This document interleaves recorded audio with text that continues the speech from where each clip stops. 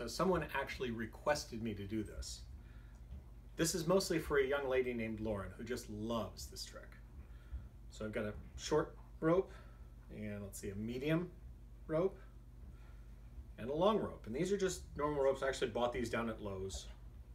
There's nothing special about them. Unfortunately, they don't always cut them right. I actually wanted 3 ropes that were the same length, not a short, a medium, and a long. So when you get the wrong ropes, you just have to make do with what you got. If you double up all of these, so let's see, there I've got 4 of them, 4 of the ends up. Here I've got another end up. And finally that last one up. So now I've got all 6 ends even. If I do that, and with a little bit of stretching, you end up with 3 ropes all the same length. That's kind of handy. I mean, there's times that you might want that. So, here's 1. And then I've got, let's see, 2 and 3. So 3 ropes, all the same length. Nice? Yeah. Okay, yeah, that's, that you're thinking, well, you're hiding something in your hand. Well, I'm not really. I've got just 3 ropes.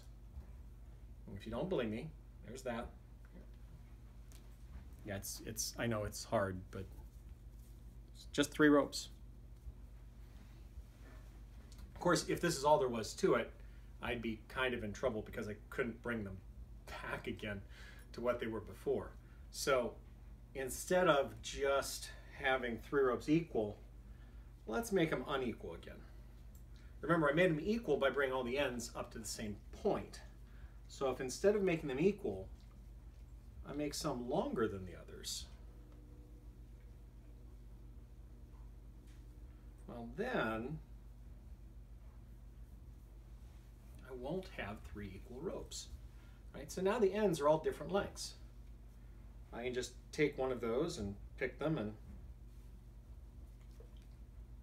pull out a long, pull out a medium, and pull out a short. 3 different ropes. That's for you, Lauren.